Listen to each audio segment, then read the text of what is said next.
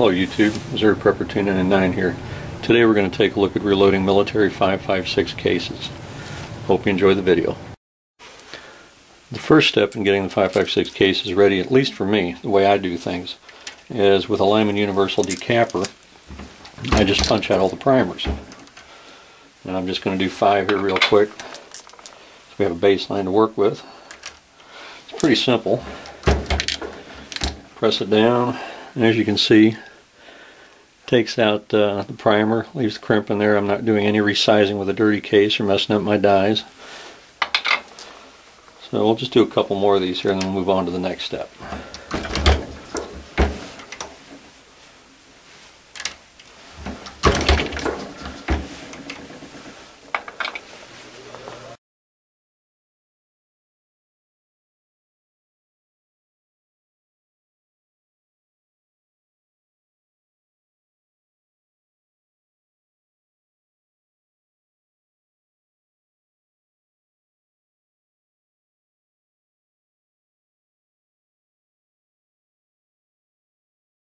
Okay, now that we have the cases deprimed and we've got them cleaned, we're going to go ahead and set them on the Dillon Super Swage 600.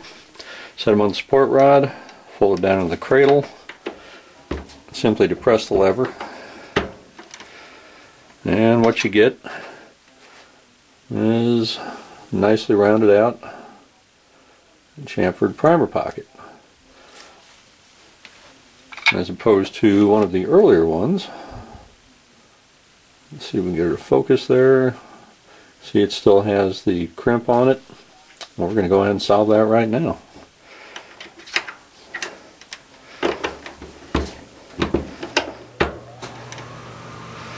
Yep, really am kind of liking this. It does make life a lot nicer. It's a lot better than me having to sit there and cut out the pockets. Pushes all the brass right back in place, and just makes life a lot simpler.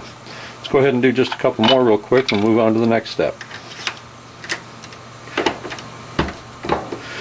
I've seen a few videos out there on how to automate this with a couple of springs. One I got a big kick out of watching the spring flip the case up out of its cradle and off into a bag. That was kind of cool. I'm just going to keep mine all manual.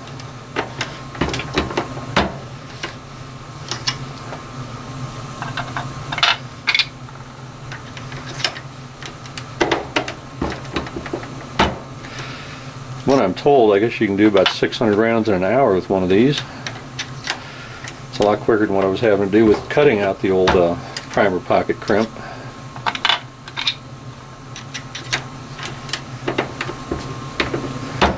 And there we have it. Everything's all decrimped. On to the next step. The next step we have to do is we need to size all of our cases to the right length. According to the book, they should be at about 1.750. Using this little lathe, little hand lathe, I'm going to go ahead and grind these down, or cut them down. That one actually appeared to be pretty good. Let's set that one off to the side. Let's find another one here really quick. Set her in, lock her in place, and it'll just cut the case all the way down the length. And you can feel it kind of drag a little bit till it reaches the end of its cut, and it's just very smooth. Sometimes I like to stick. And you can probably see some of the burrs on there, and we want to get rid of the burrs as well. So we can take a hand tool, give it a few twists on the inside, get rid of the inside burrs, do it on the outside like that, and we have a nice clean case that's been sized and deburred. Let's do another one here. I'm going to use a tool I just recently got. Go ahead and cut that down to length. And another little Hornady tool I got. This little power deburring tool. It even has a little attachment up here to clean the primer pocket. So in there like that. Same thing for the inside.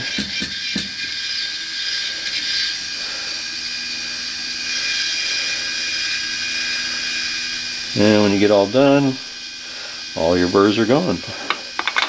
Let's do another one.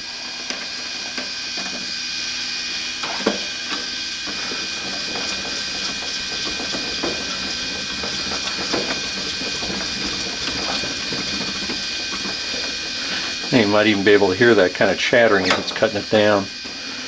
Once it sounds all smooth, it is.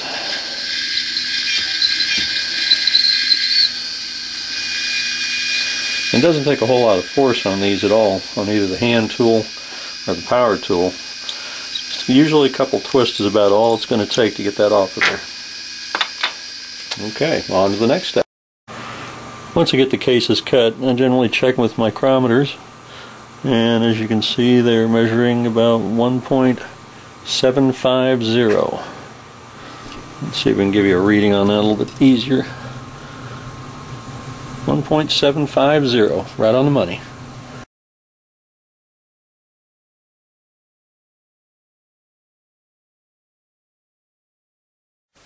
Okay, now we're ready to go ahead and reprime these. I'll be using CCI number 41 primers that are specifically designed for use in 5.56mm ammunition. The advantage to using these instead of the small rifle primers is that they have a little bit harder cup on them. They don't tend to run into as many issues from what I've heard, although I've never had it happen to myself, but why take the chance? From what I've heard is the small rifle primers have a tendency to slam fire because the firing pin on the 5.56 rifles, the M4s, ARs and that, are all free floating. Okay, I'll just be using a hand primer to load the primers in here. There are a lot of other ways and many more automated and faster ways to do that, but I still like to have the feel of actually seeing how that primer is fitting into the pocket itself. We'll just take, we've already got a primer in there, take and set this in the trough, give it a squeeze. Should fit in there real easily, shouldn't meet with any resistance whatsoever, and as you can see we now have a primer properly placed.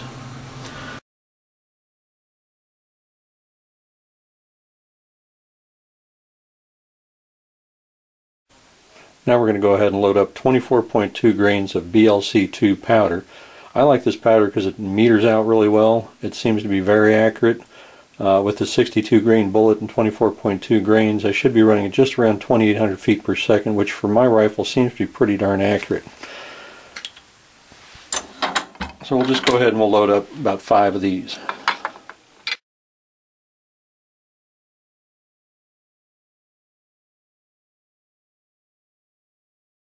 Okay, for the final step, which is basically seating and crimping the bullet, I'm going to go ahead and use my progressive press simply because it goes a little bit faster. I've already got my die set up. It's set to both seat the bullet and to crimp it. And we'll just set that on up in there. Press the lever down. Go to our second bullet. Lever down. And on and on and on. This is one of the advantages of the progressive press, is I'm able to rock out quite a few loads here pretty quickly. In this particular case, I like doing it this way.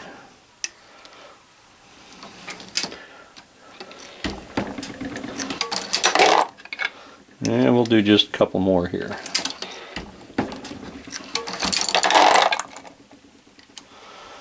Now my particular die has got a deal on it to where basically it will align the bullet as it goes up in, so I don't have to really worry too much about it because it'll set the bullet exactly where it needs to go.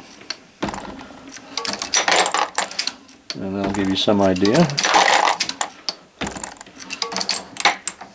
Oops, dropped one. Let's grab that real quick and take a look at it. Alright, as you can see, you've got our crimp on there. Yeah. Everything's seated just right, and we're ready to rock. A couple thousand more and we're ready to go.